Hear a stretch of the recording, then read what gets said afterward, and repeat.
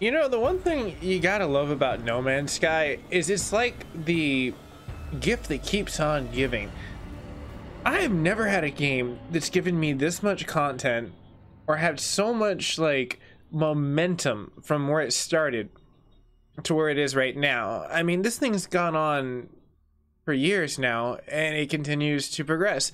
My name's Mac, and I know I'm romanticizing a little bit of No Man's Sky, but we're going to be covering the No Man's Sky 2.40 and 2.41 for as far as the introduction of the exo suits, which is probably going to draw me back in. I'm not gonna lie, I'm probably going to run an episode or two and have fun maybe building some stuff because I really like No Man's Sky for the building aspect and just exploring. It's, I don't know, kind of those weird, you know, one small step, one small like awesome dream, but one big galactic leap for everyone. You know what I mean? It's all a shared great experience nowadays where it's finally come to fruition. Just like this, our patch notes. Looking at the issues in the PC where it could force inside the situation of the cursor input for the edge of the screen, you can see that the issues could cause weathering in the sentinels and the activating of the numbers of the other planets and the status and the change. When you fix the situation for as far as the upgrades and the modules and the missing in the exocraft technologies, you have the shop aboard the space station. Fixed an Xbox only issue where it caused each interaction to need a new button press. That must have been really annoying when massive harvesting plants. Oh, really annoying. But looking at the situation where they had the VR, where they made the interaction to the sensitivity finally adjusting into its synchronicity, pretty cool. Looking at the issues where they allow the beam weapons to appear inside of the cockpit for as far as the Minotaur in the VR, very cool. It means they're bringing it up to having more of the live experience of running around in this world of No Man's Sky. Looking at the situation where you have the numbers of missing decals in the exocraft customizers, you can also see in the situation for as far as where you have the PS4 cause the exocraft not to have the customization in the, it seems like pretty much almost all of that's like pretty much the same as the last of above. It's just a small details inside of the customization in the exteriors. When looking at the PS4, as it makes the list a lot, and preventing the living ship for as far as the plane, the takeoff and the landing animation. Oh, that's cool, but I mean, at least they've tried to fix it, you know. That could place the players outside of the terrain, inside of the exiting portion of the Minotaur, inside the caves. Very annoying. It means you're probably being stuck underneath some kind of like, well, I'd like to say glitched artifact, freaking trap fall. It's amazing what happens when you fall below the game. But then you look at the issues that allow the exocraft to occasionally fall through the terrain. Huh, what did I just say? Oh, that's funny. But the console only crash that could occur during the landing in the exosuit for the freighters, for as far as the crash related to the hiding power lines. That will take us away from the 4-point situation of the introduction of 1, and now we're going to just the original exosuit of the 2.4. So let's go ahead and dive in and see exactly what this has. Not too shabby at the very first look. I mean, it's very cool looking mech suit. Almost reminds me of like an Iron Man looking core too. The reason why I like this is it definitely expands the base building, as what they were saying, in the improvement. So I definitely like that, because that was one of the things that I always struggled with the base building, and kind of wanted to give it time to come back so they can kind of polish off what's going down. And it seems like they've done awesome leaps and bounds yet again. Sean, you're killing it. You and your team. Hello Games. Nice job. As we kind of take a look a little bit of what they've done, it's pretty cool. I mean, for as far as like a reaction of like, oh, that's pretty nice. That is pretty nice. I mean, it makes the land come to life a little bit more as you can kind of explore in that situation. You can see it's got a little sentinel mining ray. It's pretty cool. Jetpack. Pretty neat. Now, for as far as like what's going down in the mech suits, people are just hopping around in a more active environment. No, I want to see a battle of that. Mechs. Mech on mech. That's probably where, oh my, that's an amazing mech suit. Looks like some futuristic stuff I want to get into right there. But pretty neat for as far as what's being offered in No Man's Sky nowadays. As we covered a little bit into the 2.41 patch notes, you have the Minotaur, and they've made some nice adjustments to the VR among other things, but you can kind of see the landscape of what we have nowadays can be improved, as you can kind of like rock around and just pretty much just jump around, have fun, get your minerals. Don't forget to use your jetpack. Personally, for me, this would be the funnest part, because I mean that would be like realistic, especially if you had some kind of like way of like moving along with you. That'd be so interactive. This is just amazing. Look at that. Personally, I like the direct collection of valuable materials, which keeps the pilot safe at all times from the hazardous materials that it's immune from. So very, very useful to have this Minotaur. As safety and defense wrap into one great burrito of tastiness and gaming. Exocrafts now can be in the upgrading portion of the solar panels, of the recharge inside of the engine, and the daylight only. But that's pretty cool. I mean, everything's starting to come into gameplay for a lot of cooler stuff. The improvement on the scanner and having other points in boosting for as far as awareness as you're traveling around inside of these exocrafts is really great. It seems like they overhauled the whole, pretty much the mechanics of a lot of what you ride on nowadays. A united galaxy of awesomeness.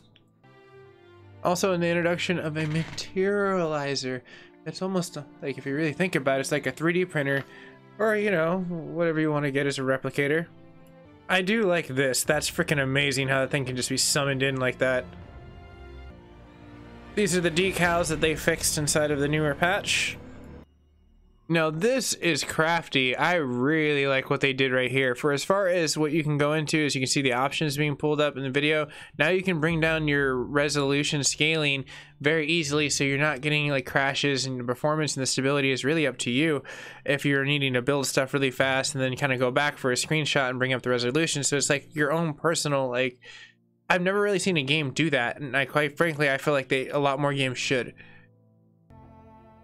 because they'd be bridging the gap like this game has done for years. Now with the powering becoming more and more integration, you have more of the hidden portions of what you can get into the cloaking units. So you can kind of see where you're able to kind of build these situations and not have the wires shown, which is pretty cool. It gives a little bit more character. You have a quality of life, and as far as several fixes inside of the bases, and the quick portions of the space anomalies now are being able to come in a little bit faster. Now, with the convenience of the patch notes that they have listed, and I'll have down below, there is a lot of highlights that they got into. From the Minotaur and the adding portions of which you can look down in the hot list of what's being detailed from the upgrades and technologies, to the situation of the modules that can be found in the technology merchants inside of the space stations and the local portions of what you can vend. Now, looking at as far as the exosuit and the hazard changes, there's a ton to be actually had as you get more adaptable portions of what you can get.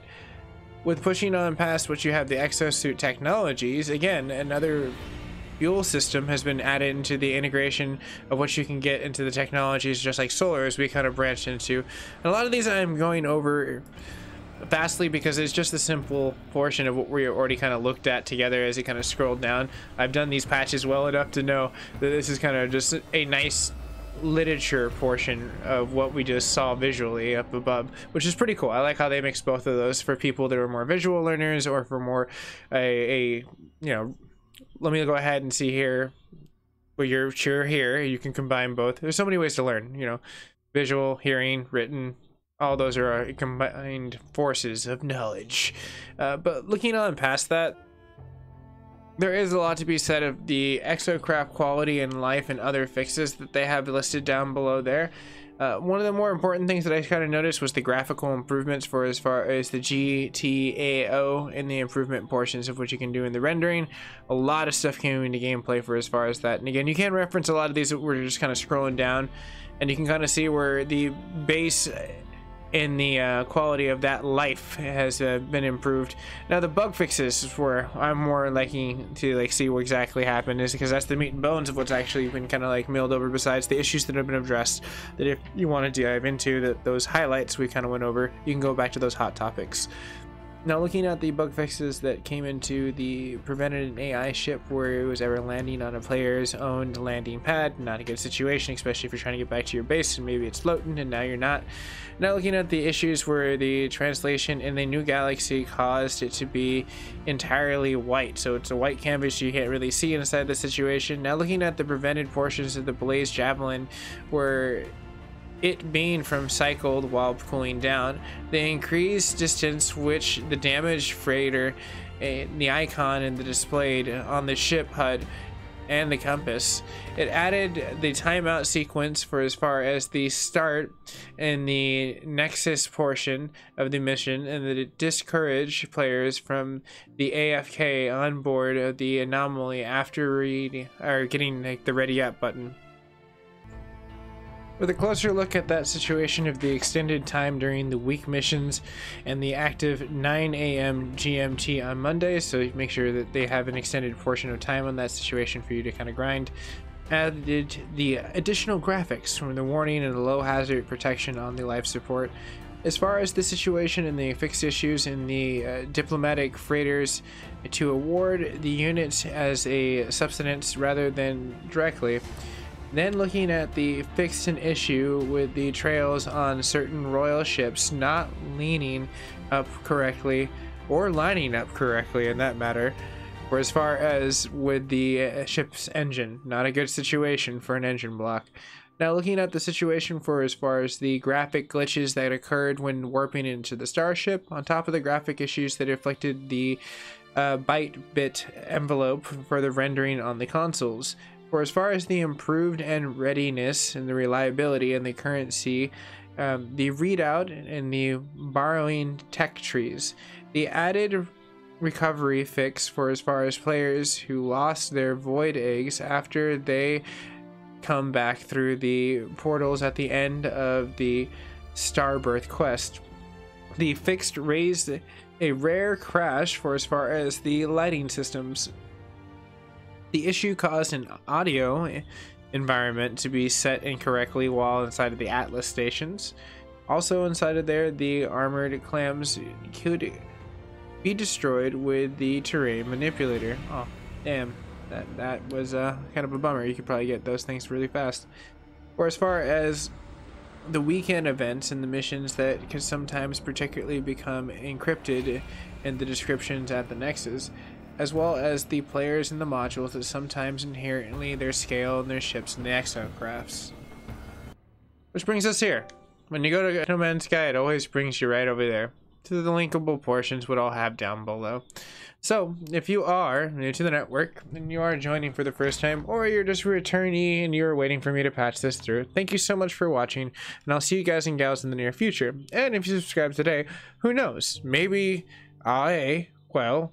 well, you know, it'd be kind of cool actually, is if I built like some really cool thing in like No Man's Sky. You should subscribe today. Maybe I might do that, but who knows? I have a lot of things that I actually built that I actually need to go back to see if they're not destroying an environment or what's changed, and see if the environment changed, because actually through patches that usually happens. All of a sudden you'll have one really beautiful planet and then it changes again, but that's No Man's Sky life. You got to live that thug life. Things change. You just got to get used to it. But alright everyone, you have a very nice day, and I will see you guys and gals in the near future. And thank you so much for your time.